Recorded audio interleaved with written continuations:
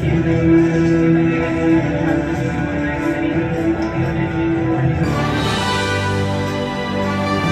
Nico Bellic, and you're watching UMC News.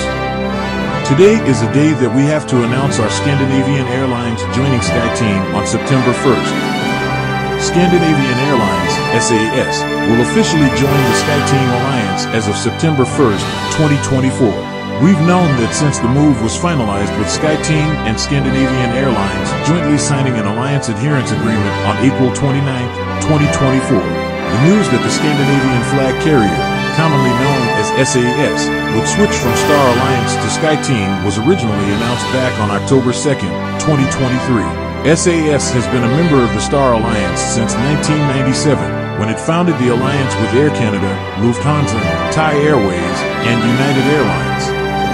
The transition is historic. It will bring with it a lot of change in the industry, not least for SAS Eurobonus members. Eurobonus members will be able to enjoy new destinations and benefits as part of the SkyTeam Alliance family, marking the start of an exciting future for customers, partners, and employees alike, said Anko van der Werf, President and CEO of SAS. SAS customers will benefit from SkyTeam's strong global presence in many of the world's major aviation hubs and from its focus on strategic partnerships and innovative sustainability initiatives.